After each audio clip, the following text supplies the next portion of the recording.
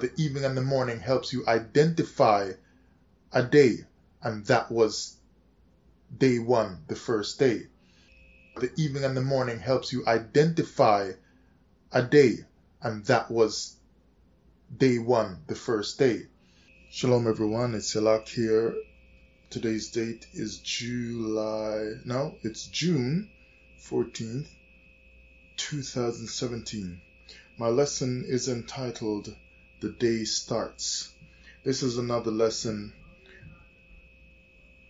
teaching again about when the day starts, because of that famous verse in the book of Genesis in the creation story that leads some to believe that a day starts from evening until evening. See, those who are looking for truth have to just keep searching. We've heard a lot of wrong teaching over the years, and it's clear that the time is drawing nearer to the end of the world as it is before the Creator moves to restore His chosen people and glorifies His name and lets truth be seen again. But the people who are really searching are going to, in this time, begin to find more and more of the truth.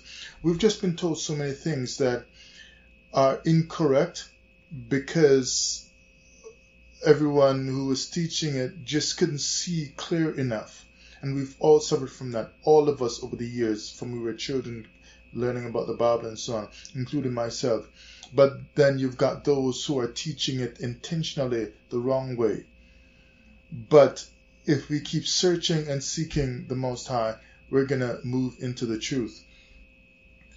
Now, look here, that famous verse from Genesis chapter 1 and verse 5. And Elohim called the light day, and the darkness He called night.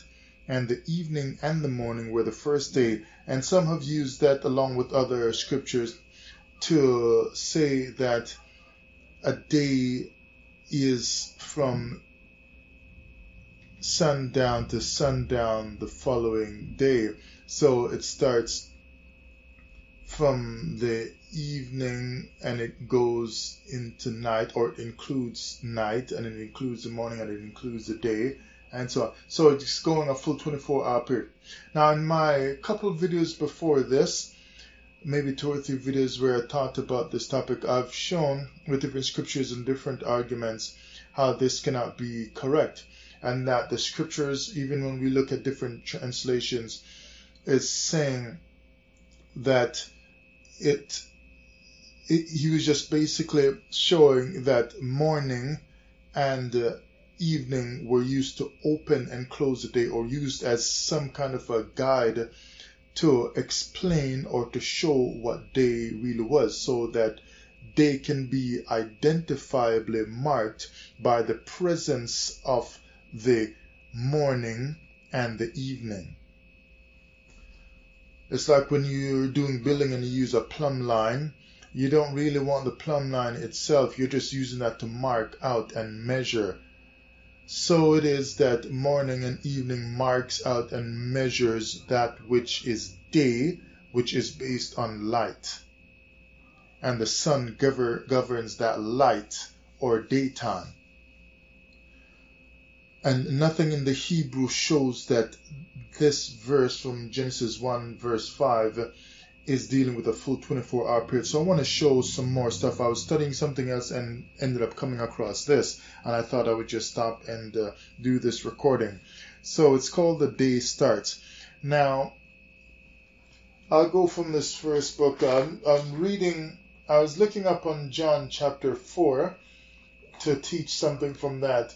And so I'll start with, I'm not going to talk about John 4 here, but I have to mention something from it, from this commentary I've been reading from Matthew Henry's commentary.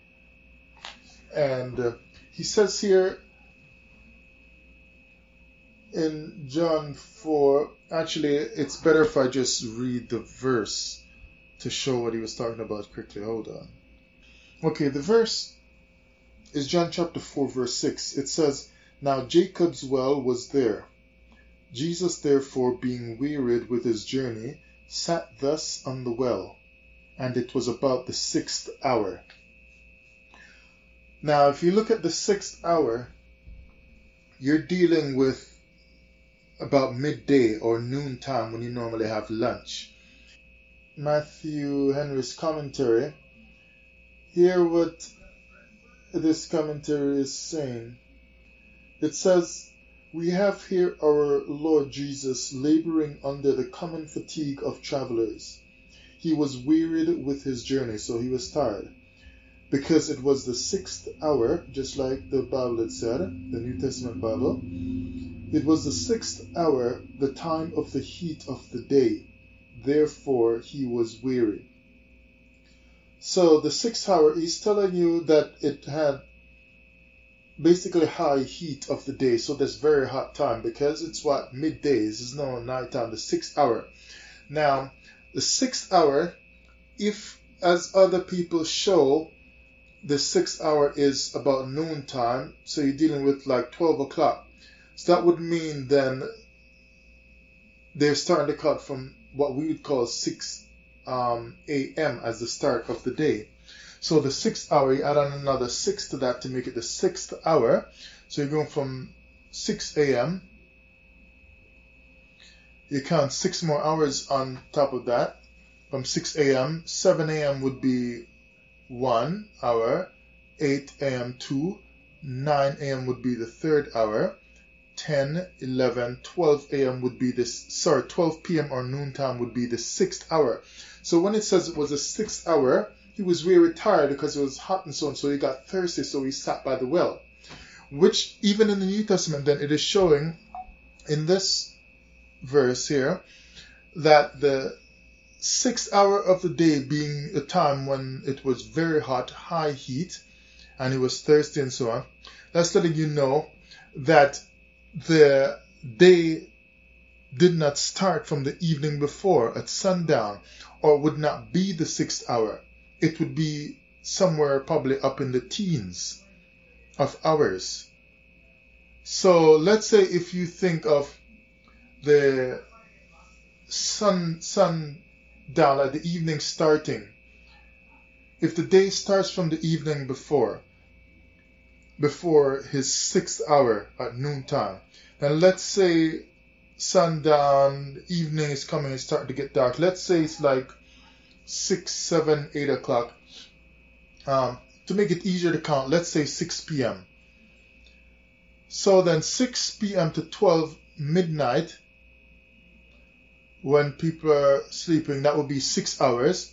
And then 6 a.m., another 6 hours to make it 6 a.m. when people are getting up for work, or dawn. That would be 12 hours. So when there's high heat of the sun and he's sitting on at this time, which would be about lunchtime, that's another 6 hours. Added onto that, that's 18 hours of daytime. So if the day is 24 hours and it starts from the evening before to the next evening, then this would not be the 6th hour of the day. It would not say it like that. It would say it is the 18th hour of the day, because the day started at 6 p.m. or at the start of the evening before. But it doesn't say that. It says the 6th hour of the day, because the day starts in the morning when the sunlight is coming in. That's what marks the start of the day. It's when the night has gone and the light is coming in. You get the morning showing that the night has passed, and you're still going to have a little bit of light coming in with morning because the night is going away. But the stronger or the more evident amount of light in the morning time at dawn is showing the start of the day. The day is starting now. And then you move into stronger light or stronger sunlight as the hours go on through the day, and then the atmosphere where you're at would get warmer. So that's the 6th hour. Now look at this other verse here from the book of Acts, chapter 2 and verse 15. We know the whole day of Pentecost and so on, and they thought these people were drunk speaking in tongues.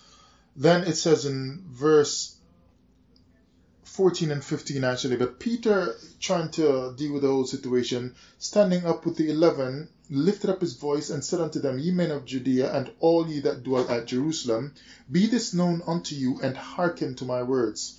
For these are not drunken as ye suppose, seeing it is but the 3rd hour of the day.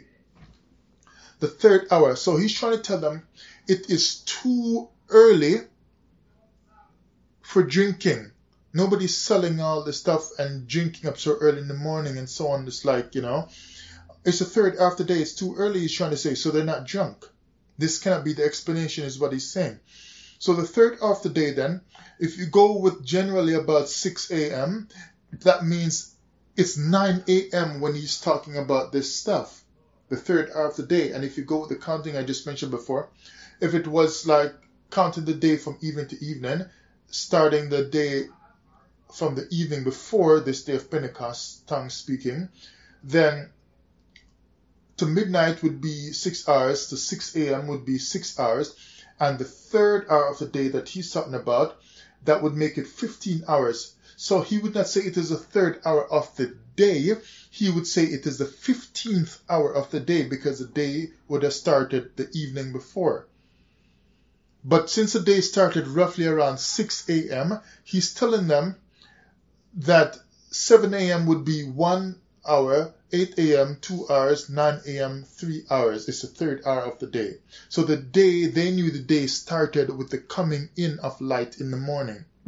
So it is a misunderstanding for people to teach that the day starts from evening to evening, because they read that understanding from Genesis chapter 1 verse 5, and the evening and the morning was the first day. No, that's not what it means. It simply means, as I've said before, the evening and the morning showed what a day was, or completes a day, or helps, or the evening and the morning helps you identify a day, and that was day 1, the first day. The evening and the morning helps you identify a day, and that was day 1, the first day. Now let's look here in this is the Interpreter's Dictionary of the Bible, and look at what it's saying here for dawn. A common noun usually rendered in the KJV as morning.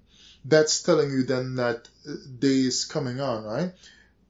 And if you look at the word day, they're saying it means this day, KJV inexactly, it's talking about light. So again, dealing with light, because the Most High was dealing with light. He named day based on the presence of light.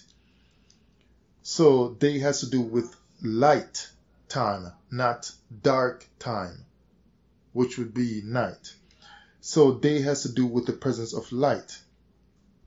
They say also it's a division of time. There are 3 principal uses of the term. A, the time of daylight. So day means the time of daylight, from sunrise to sunset. Notice they're not saying from sundown to sundown the following, meaning from one sundown to the following sundown, which would then go overnight. But they say the day is the time of daylight, from sunrise to sunset. And notice also that they did not say day is the time of daylight and low moonlight, because if they said it that way, then they're including overnight. But they're not trying to include that, because that's not what it includes. Day does not include moonlight from like overnight when you're sleeping. Day from sunrise to sunset as contrasted to night. And they give some scriptures here. I won't bother read them. Genesis 1 verse 5, 8:22, Acts 20:31, etc. The day in this sense was divided into morning, noon, and evening. Again, notice that it is not talking about night. Now listen to this very important thing. Actually, let me read this other one. Psalm 55. Okay, well, they're saying evening and morning at noon, and at noon will I pray and cry aloud, and he shall hear my voice. Because I guess he's going to be sleeping through the night, so he's not praying while he is sleeping, but he's praying in daytime, because daytime is when he is awake, and so he can pray because he is awake and aware of what he is doing and so on. When he's sleeping at night, it's just time to sleep. So they said here now, before the New Testament era, there was no division of the day into hours. So you see what's happening is, with the passing of time, things changed until you come up to our time here now, when they're saying a day starts at 12 midnight or 12:01 a.m. and it's a 24-hour period that defines day, and it goes up until 12 midnight after that, or 11:59 p.m. something like that. No, that's just a modern time, because the more time runs on, the more deception creeps into the world, and the more changes are made, and the more world rulers change up all kinds of things for their benefits, for their purpose, just like each empire that comes in over time in history wants to change the maps of the world because of political advantages that it might give them. And they'll draw one country smaller or bigger than another, things like that. So that's what they're doing too, with changing how people view time. And so they've made it to be like a 12-hour time spot for day. I mean, a 24-hour time period for the day, but that's not what it was before. So they said before the New Testament era, there was no division of the day into hours. No division. So he's saying that basically in the Old Testament, they didn't look at it hard and fast like certain amount of hours in the day. It just went by the sun. Now we would generally think of it in terms of hours, yeah, for sure. And but it was not hard and fast looked at as so many hours and so many hours all the time. It just went by. It just went by the what the sun was doing. The sun came up, well, it's daytime. That kind of thing, right? It just went by what the light of the sun was doing. And then the day would close out whenever the sun, tried to give way to the nighttime and the moon, to let the moon operate. So there was no division of the day into hours, although Nehemiah 9:3 speaks of fourths of a day. Usually designations of periods in the day were sunrise, the heat of the day, the cool of the day, sunset, etc. That's how they dealt with it. In the New Testament, the day as the period of light becomes symbolic of salvation, righteousness. Okay, I don't want that part. Okay, well, this is the Interpreter's Dictionary of the Bible again. Look what it says to define hour. I'll just jump right to the part I want. The Old Testament, for the word hour, as in hours of the day, the Old Testament knows no system of equal hours for dividing the day. No system of equal hours. It's just going by the light. That's what I'm saying. It's going by what the sun is doing. So there's no system of equal hours like how we have now, hard and fast 24 hours. It's just based on what the sun is doing, and the presence of light. The New Testament designation of a definite period in places like Matthew 20, verse 1 to 12, and Mark 15, verse 25. So they try to use some definite period to try to mark out an hour or hours of the day, they said. But it's also used loosely in Matthew 8, verse 13, or metaphorically in other places such as Matthew 26, verse 45. Listen to this part now. By New Testament times, the Hebrews were counting 12 hours each in the day and in the night. So you see, they're telling you before that, long before this, they didn't hard and fast mark out particular hours to constitute a day. It just basically went by what the sun was doing. The sun is coming in, it's daytime, the sun is going away then. And to keep that in mind, I remember Joshua talked about sun stand still, and the sun hates and moon stay in the valley of Ajalon. And then it says, and the sun hastened not to go down for about the space of a whole day. So basically, if it stays for about the time when they would normally say this time corresponds to what they normally measure a day by the time that the sun would be working for that same amount of time or same amount of hours, they now, because the sun does not go down in this case for about a whole day, they continue to call it day. They don't call it night. They continue to call it day because the sun is still working, because he made the sun work by calling on the Most High and giving a command. So because the sun continued to work, they don't say, well, it's 12 midnight and the sun is still shining, but we know it's nighttime. No, they still call it day, because even though we would normally have thought of it as nighttime because it's 12 midnight, because the sun still continued to work, night never came in, so there is no night. So they're saying the sun hastened not to go down about the space of a whole day. So that seems to me like it's saying you got more day or another day, like back to back. An additional day. So there was no night right there. It's just another day that happened. And notice that if it's another day that happened, if the sun hastened not to go down, that means the mark out time, like the mark in time would be the morning, which I've told you about, and the mark out time would be the evening to close out the day. Notice that evening did not happen anymore, but the sun hastened not to go down in order to bring in the mark out time of evening, to mark out a boundary, to say this is when day's ending. It hastened not to go down, so no evening came in. But the sun just continued to work. And so, since there was no presence or coming in of evening, night could not be identified at that time. So they said the sun hastened not to go down. So they let you know no evening happened at the time when it normally should have happened, because night wasn't coming on. Actually, let's read that here from Joshua chapter 10. We'll read verse 12 and 13. So they're fighting. Then it says here, then spake Joshua to the Most High in the day when the Most High delivered up the Amorites before the children of Israel. And he said in the sight of Israel, Sun, stand thou still upon Gibeon, and thou moon in the valley of Ajalon. So he says, stand thou still.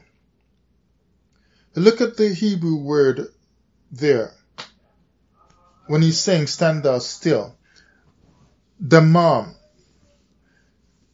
it means to be silent, to be still, to wait. In other words, don't go away. It also means destroyed. So it's telling you that there is a destroying or a negation or some kind of no progress in its pattern of normal, regular service. It's going to stay right here, right now. Its regular service will not be changed. It won't move on to doing the rest of what it's supposed to do for that day, which would mean to start to go away so that evening can come in, which would then bring on the night. So he says, sun, stand thou still, or continue to do what you are doing now and delay anything else that you would normally do. Stand thou still upon Gibeon, and thou moon, so he speaks to the moon as well, in the valley of Ajalon. So he's telling also the moon to do a similar thing as the sun has been commanded to do.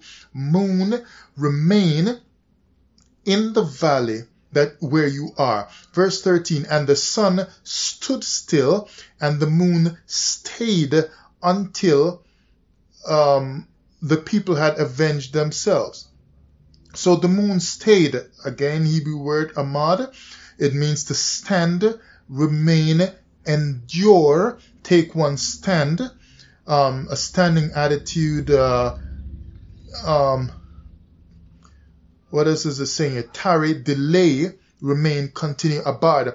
So it's going to delay its coming in, or if you're dealing with continue and abide, endure, persist, be steadfast, is going to endure or abide in what it is doing at this time when he prays, when he's praying, which means wherever you are right now, moon, abide right there or continue to be right there.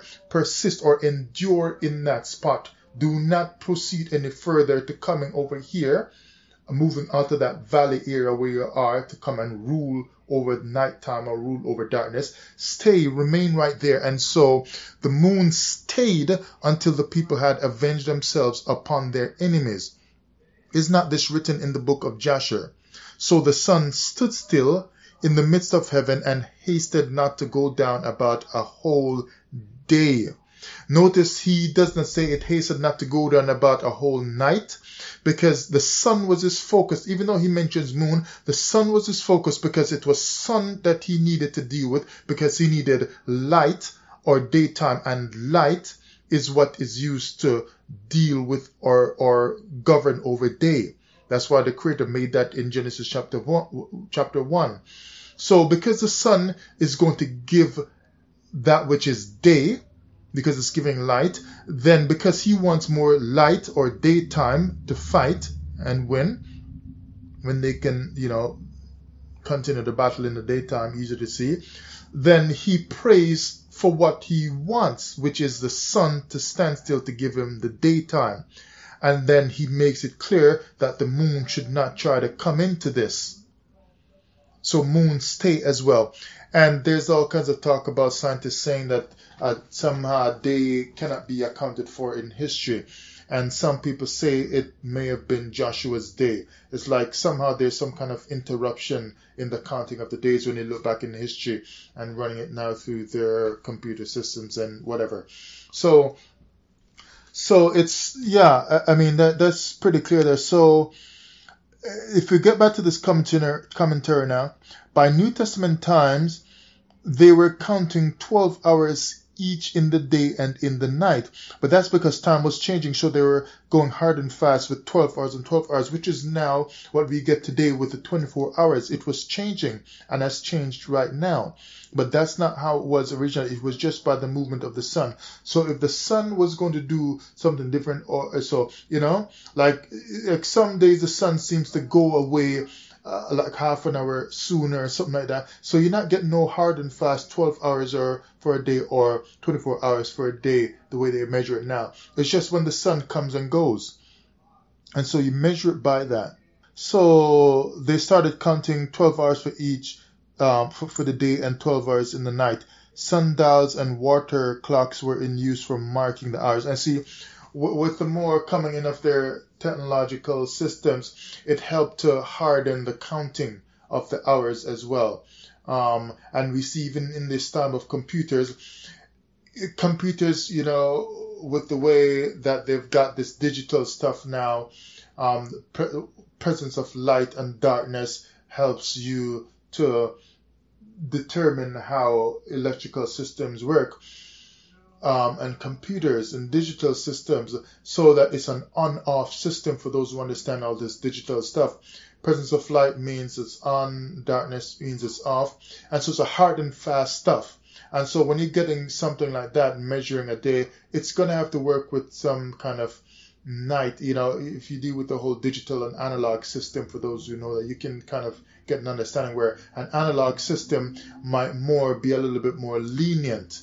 It's like with the whole, like when you deal with the old time radios with the coils that they're using and the dial that you have to turn with your hand, you can kind of gauge to tune into like a radio station channel a little bit more easier, because when the signal seems to be a little bit weak, you can still pick up on it if you can turn and tune slowly. But with the digital system, it's just the presence of on or off signal. And when they cap the signal at a certain level, it must be at this level to be on or off. Once it's just more, it changes things. And just the same with this measuring of time like this. for a full 24 hours and so on, or a full 12 hours. It just changes things a whole lot. But originally it wasn't like this, it seems. Now let's look at one more reading from, Interpreter's Commentary again. It's 3 different commentaries for interpreters I got here. They're just different sections. So let's see what I want out of this one. Okay, let's run back to the book of Acts with this commentary. Okay, so Peter explains the ecstatic speech. They're speaking in tongues and so on. The speakers are not drunk, for it is only the 3rd hour, and the commentary tells you it is 9 a.m. and nobody is intoxicated that early. So there you go again. They're just letting you know, 9 a.m. Now look at this here. Maybe I'll read 1 or 2 more. Now these ones are from online commentaries here. Barnes notes on the Bible, for these are not drunken. The 3rd hour of the day. The Hebrews divided their day into 12 equal parts. Now that's what they're saying in this commentary, but they reckoned it, however, they're saying, from sunrise to sunset. So you see, as much as they deal with trying to tie it down to a certain time, they still end up, usually coming back around to sunrise and sunset, because that's how it would have been. Now think of it, people. When like in very, very early times, and when man was just made, let's pick like Adam. You think Adam was like, what time is my watch saying? Obviously he didn't have watch and clock. He just went by the light of the sun, because that's what the Creator had said. The Creator just made sun to govern day. So obviously Adam is going to use the sun to tell time. He sees light, it's daytime. He doesn't say there are 12 hours here. No, the sun seems to be going on a little bit earlier today, like half an hour earlier. It's like a gloomy day, or 2 hours earlier if it's a really gloomy day, based on whatever the sun's doing and the weather. He doesn't say, oh, no, with 2 more hours, something's wrong. No, he just knows the day is coming to an end. Why? Because the sun is moving away and the night is coming on. So Adam didn't go by no 12 hours. It's just whatever the sun was doing. So it goes, they reckon it from sunrise to sunset, this Barnes notes on the Bible is saying. Of course, the hours were longer in summer than in winter. The 3rd hour would correspond to hour 9 o'clock, which Peter said the 3rd hour of the day. It would correspond to what we call 9 o'clock, because for them it's the 3rd hour, because the day is just started just 3 hours ago, around about 6 o'clock. But we have changed our time, and so now we call it 9 o'clock, because we're counting from 12 midnight when we're sleeping. And it's funny how this modern world does it. Just like when they start the new year in January 1st, when things are cold and dead, as some has pointed out, and you're wrapping up your trees with cloths and fabrics and so on. In the dead of winter, when things are frozen and dying and leaves are gone and so on, they say, oh, it's a new year. But the Hebrew year has it in around springtime, when life is coming and things are starting to grow again, and there's a lot of freshness, not just in nature but in your thoughts and your mind and so on. And it's the same way with the counting of the 24-hour stuff. They're going to start the new day at 12:01 a.m. when you are sleeping. You don't even know a day is coming. Notice with a system that says the day starts when the sun comes in, you are waking up. So when day or light comes in, you are also waking up to start the day, which means when day comes in, day is bringing life, and that's light and life, and day is significant in Torah as spiritual life and freshness and newness and salvation and things like that. And that kind of life happens when you also wake up to the coming in of the sunlight. As the sun moves in, you are waking up to new life in a new day, to start another day, which goes along with what Torah is supposed to do. It's supposed to give you life, just like the light of the sun gives you life for another day. But they are starting 12 midnight or 12:01 a.m. They're starting the day with our present system here. When things are dead and dark and it's nighttime and everybody's trying to sleep. So in their system here, day is starting when you are in a dead-like state, which is anti-Torah thinking. It shows you that this world operates based on whatever goes on in the congregation of the dead. Just like they're in the congregation of the dead, they're trying to give you a day starting when you are in a dead state, when you're sleeping at 12:01 a.m. in the middle of the night.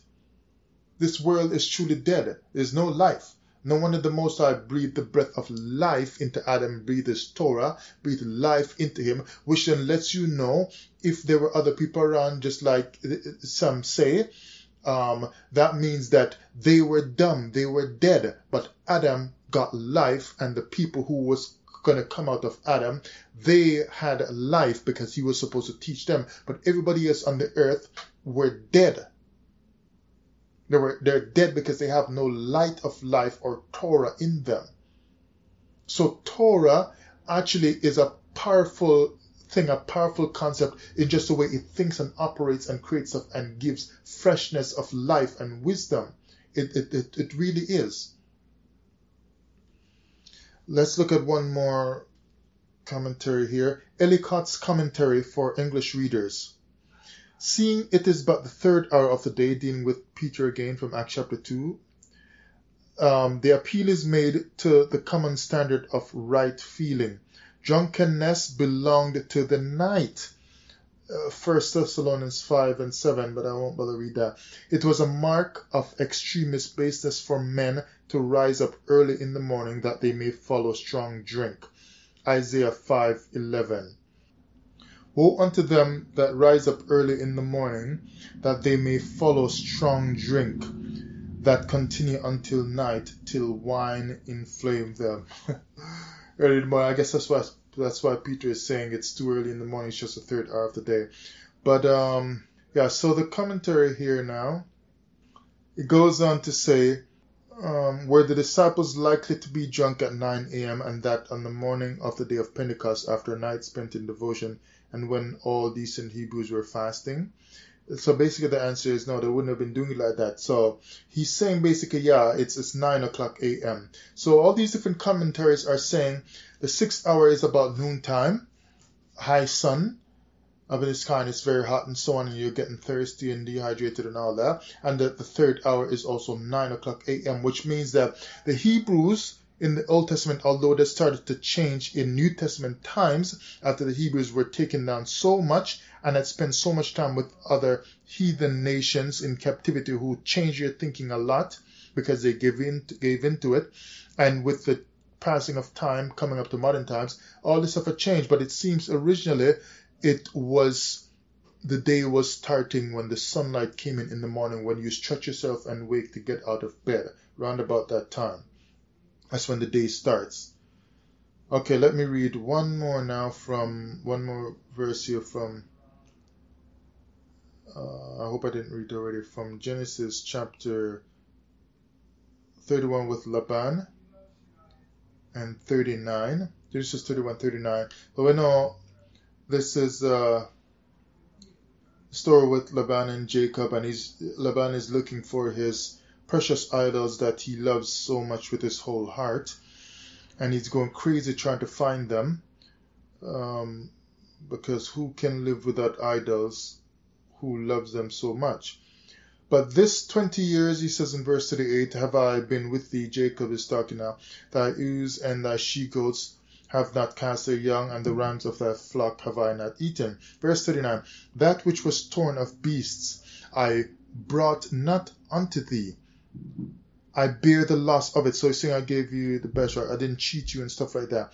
Of my hand didst thou require it, whether stolen by day or stolen by night. So here again, Jacob is putting some kind of a difference between what is known as daytime, way back then in the Old Testament, and what is known as nighttime.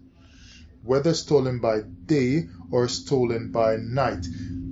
If day was evening, nighttime, morning, daytime again, and cut off at the following sundown, which would make it a 24-hour period from sundown to sundown, he wouldn't have been talking like this.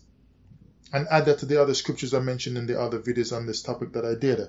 But because they don't consider day to be night, running overnight from one sundown to sundown the next day, when the next day is closing out. No, he just says by day and by night. So those are my thoughts here. The day starts when the sun comes in the morning. That's when the day starts. Shalom.